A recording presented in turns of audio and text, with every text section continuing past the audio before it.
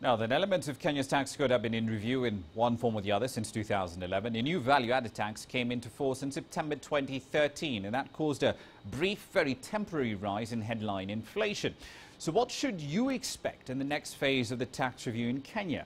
Let's find out. Nikhil Hira is Deloitte's tax partner for Eastern Africa, regular here at CCTV Africa. He joins me live in studio tonight. Mr. Hira, thank you very much for your time this evening.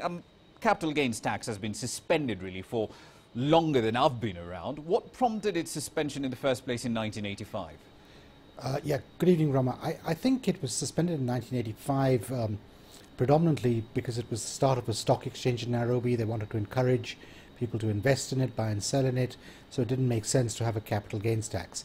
And I think at the same time, the property market was starting to develop, and clearly a capital gains tax would have, at that time, had an effect on the development of that market. So that's probably why it was suspended in 1985.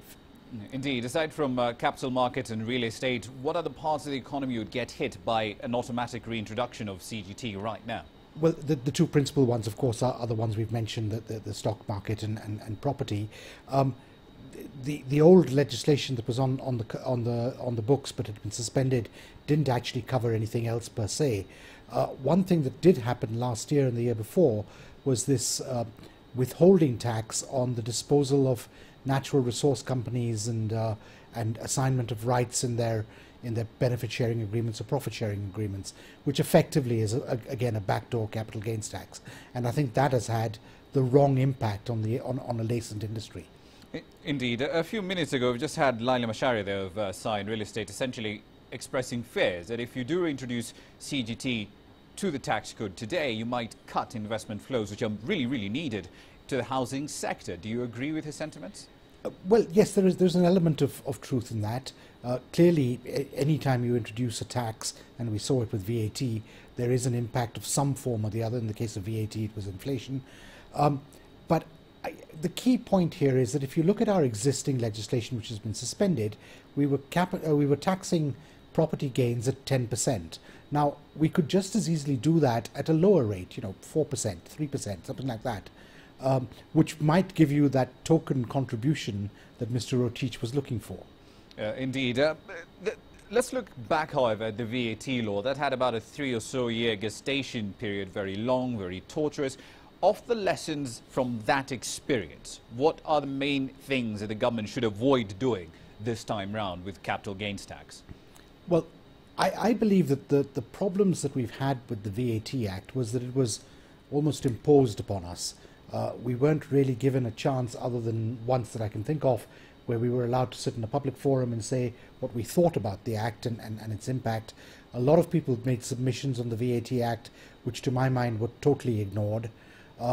So there is a very, very important need, if we're going to put capital gains tax back on the books, is that we must consult with the stakeholders. And by the stakeholders, it's not just the taxpayers, it's government, it's the Kenya Revenue Authority, it's tax agents, tax professionals such as myself, the whole variety of people. Because if we don't do that, then I think we'll have similar problems as we had with the VAT Act, which has now gone back into Parliament to relook at.